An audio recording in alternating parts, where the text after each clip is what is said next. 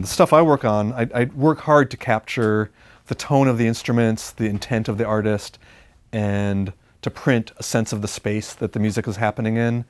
And the Burl gear just does a lot to represent that. You can hear into the recording, into the size of the room, the materials of the walls, the wood of the instruments, the fine moves that the artist, the guitarists, drummers make just shines through the Burls.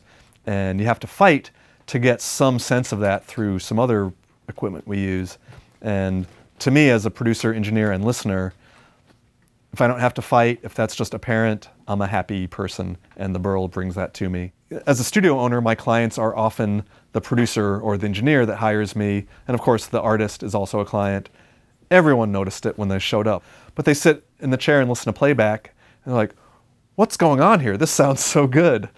It was mentioned almost every day, every production.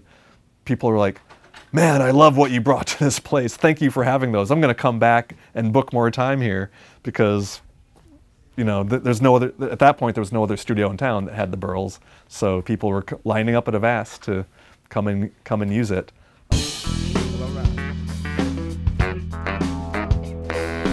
My name is Stephen Hogan. I am Macklemore and Ryan Lewis's engineer, and we have a Burl Mothership as well as one of the ADCs, and use them all the time. They sound great.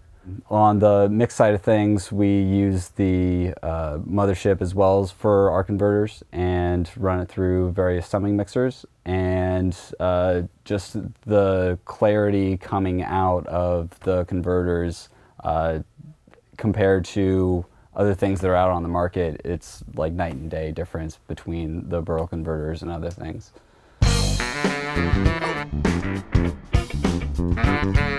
I'm Joe Reineke. I own Orbit Audio in Seattle. I actually own a Mothership, and we have one at Orbit Audio, and all my mixes are all Mothership that happen there. There's something special about it, and it's really hard to put into words other than like, it feels better, you know? And really, when my job is complete, when someone goes, they hear the record, they go, this feels good, then my job's complete. My name is Lisa Battersby, aka DJ Callisti. I was incredibly impressed. Right now I am working with prosumer stuff, and this makes my prosumer stuff look crippled, sound crippled. In comparison, it had a nice deep tone that was well rounded on the bottom, and really, really clear, crisp differentiation in the mid ranges and the mid tones. So a beautiful sound all around that I wish I could have.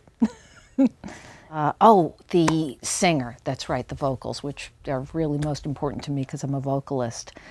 The singer just downright sounded like he was on a cheap microphone on HDIO, and sounded like he was on a Neumann on the Burl. So that to me was one of the convincers, where it's like if you can get that kind of difference in a mid-range, that really says something.